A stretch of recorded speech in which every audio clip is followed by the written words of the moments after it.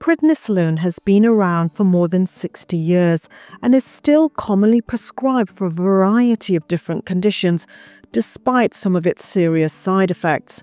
In this video, I'm going to explain everything you need to know about this medication, especially what it does to the body and about its side effects.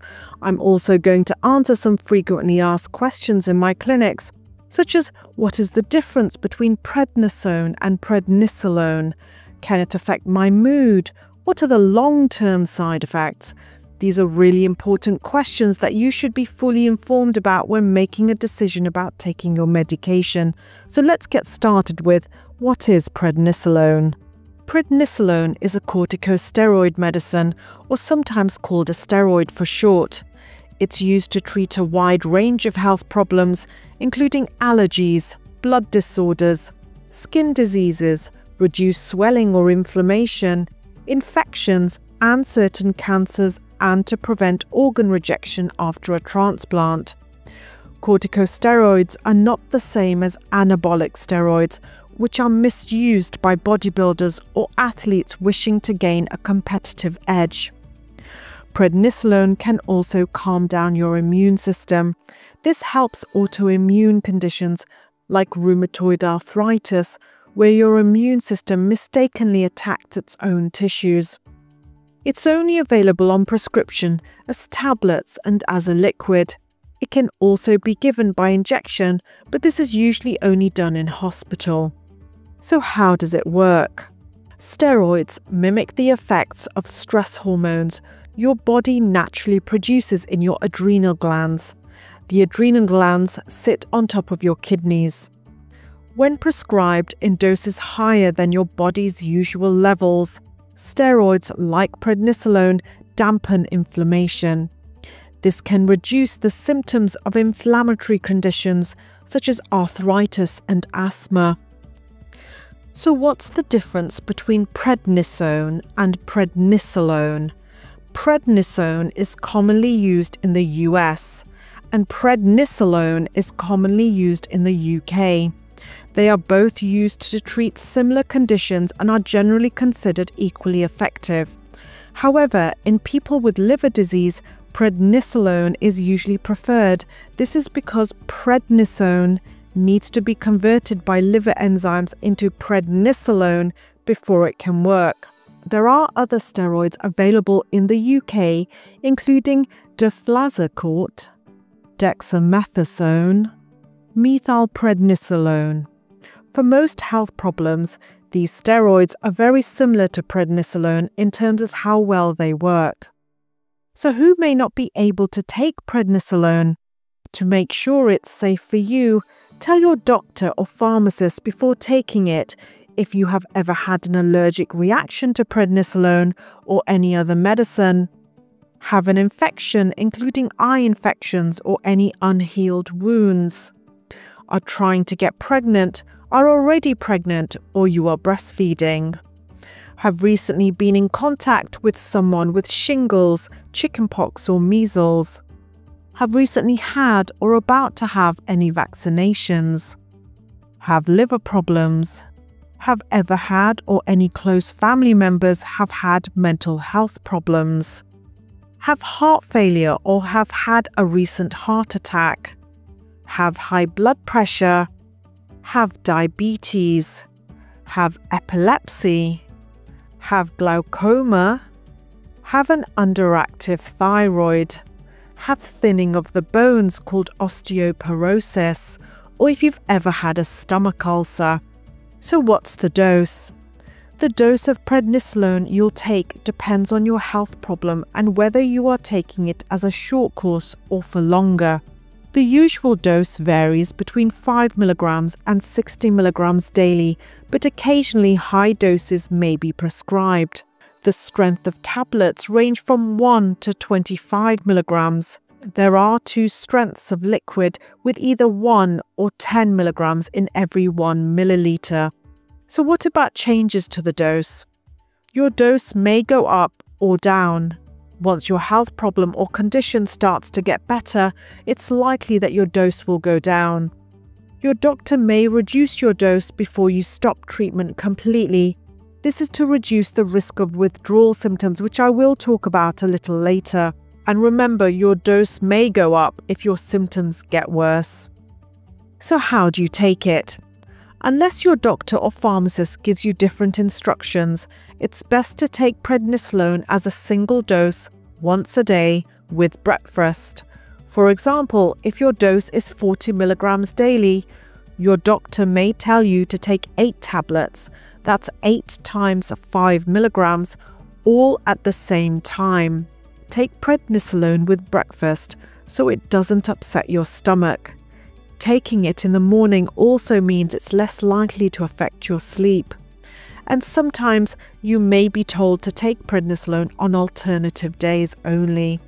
Now, it is a good idea to wear a medical tag or carry a steroid card if you need to take prednisolone for the long term. So what are the side effects? The higher the dose of prednisolone that you take and the longer you take it for, the greater the chance of side effects. You're less likely to get side effects if you take a relatively low dose of prednisolone daily. Some side effects such as stomach upset or mood changes can happen straight away, and others such as getting a rounder face happen after weeks or months. So what are the common side effects? Number 1, weight gain. If you have to take prednisolone for more than a few weeks, it is likely that you'll put on weight. Prednisolone can make you hungrier and also can make you retain more water in your body. Once you stop taking it, your appetite and the way your body retains water should return to normal. Number 2, indigestion. Take prednisolone with food to reduce the chances of stomach problems. It may also help if you avoid rich or spicy food while you're taking this medicine. If your symptoms carry on, ask your doctor if you may benefit from taking an additional medicine to protect your stomach. Number 3, problems sleeping. Take prednisolone in the morning so the levels are lowest at bedtime. Number 4, feeling restless. If you're feeling restless when you're trying to sleep, take it in the morning so the levels are the lowest at bedtime. Number 5, sweating a lot. If this becomes bothersome, talk to your doctor as you may be able to try a different medicine. Number 6, mild mood changes. So what are the serious side effects? You are more likely to have a serious side effect if you take a higher dose of prednisolone or if you've been taking it for more than a few weeks. Call a doctor straight away if you get a high temperature, chills, a very sore throat, ear or sinus pain, a cough, more saliva, or a change in color of saliva, yellowish and possibly with streaks of blood, pain when you pee, mouth sores, or a wound that will not heal. These can be signs of an infection. If you are sleepy or confused, feeling very thirsty or hungry, peeing more often, flushing or flashing, breathing quickly or breath that smells like fruit, these can be signs of high blood sugar. If you get weight gain in your upper back or belly, moon face, which is a puffy, rounded face, very bad headaches, and slow wound healing, these can be signs of Cushing's syndrome. If you have a very upset stomach or you're vomiting, very bad dizziness or passing out, muscle weakness, feeling very tired, mood changes, loss of appetite and weight loss, these can be signs of adrenal gland problems. If you have muscle pain or weakness, muscle cramps or changes in your heart rate, these can be signs of low potassium levels. If you have severe stomach pain, severe back pain, severe upset stomach, or you're being sick, these can be signs of pancreas problems. If you get breathlessness, or swelling in your arms or legs, changes in your eyesight, or any bruising or bleeding that is not normal, red or black poo, and go to the hospital accident and emergency department if you have black or dark brown vomit, or you're vomiting blood. And in rare cases, it's possible to have a serious allergic reaction to prednisolone.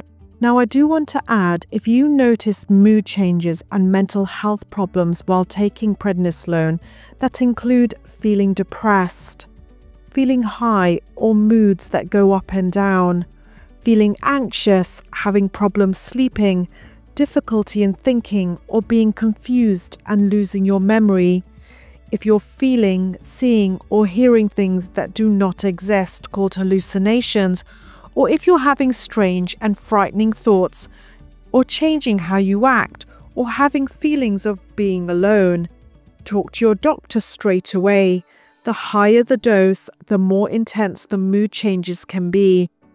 And go to the hospital, accident and emergency department if you have thoughts about harming yourself or ending your life. So what are the long-term side effects? Taking prednisolone for a long time can lead to side effects such as thinner bones called osteoporosis. To check your bones, your doctor may arrange you to have an occasional bone scan. Poorly controlled diabetes. You may need to check your blood glucose more often. Eyesight problems. Now visit an optometrist every 12 months to check for high pressure in your eye called glaucoma and for cataracts. High blood pressure. Now you may need to get your blood pressure checked regularly. And stomach ulcers. You are also more likely to get stomach ulcers if you take prednisolone in combination with other anti-inflammatories like ibuprofen or diclofenac or aspirin. If you are prescribed these medicines, ask your doctor about protective agents that can reduce this risk, such as omeprazole. I do have a video about omeprazole which I will leave a link for down below. Now, these are not all the side effects of prednisolone. For a full list, see the leaflet inside your medicines packet. So, is there any food or drink I need to avoid? Don't eat real licorice while taking prednisolone. It's thought that the real licorice increases the amount of prednisolone in the body and also increases the risk of low potassium. So what are the cautions with other medicines?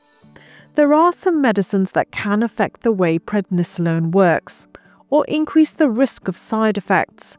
It's very important you check a medicine if it's safe to take with prednisolone before you start taking it.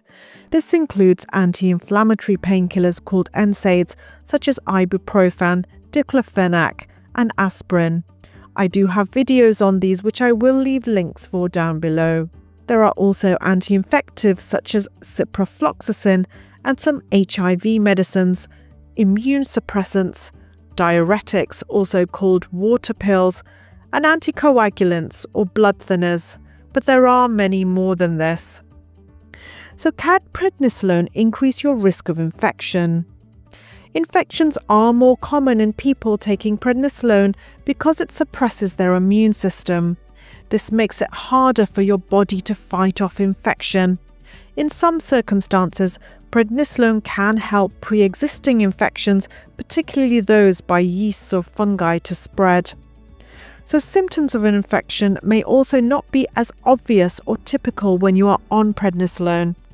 While you're taking it, you should take some precautions to reduce your risk of infection, such as washing your hands often and avoiding people who are sick, especially those with viral illnesses such as chickenpox or measles. Tell your doctor straight away if you develop any sort of infection, including eye infections or fungal infections, while you're taking prednisolone. So stopping prednisolone and preventing withdrawal side effects. It can be dangerous to stop prednisolone suddenly, especially if you have been on a high dose for a long time. Your health condition may flare up. You may also get withdrawal side effects, including severe tiredness, weakness, body aches, joint pain. These side effects are most likely to happen if you have been taking prednisolone for more than a few weeks or if you take more than 40 milligrams a day. Your doctor will probably want to reduce your dose gradually over several weeks to prevent these side effects. This will be a dose schedule tailored specifically for you. So that wraps up our guide on prednisolone. If you have any questions or want to share your own experience, feel free to leave a comment below. And don't forget to subscribe for more clear and practical health information. You can also check out my other videos, and thank you for watching.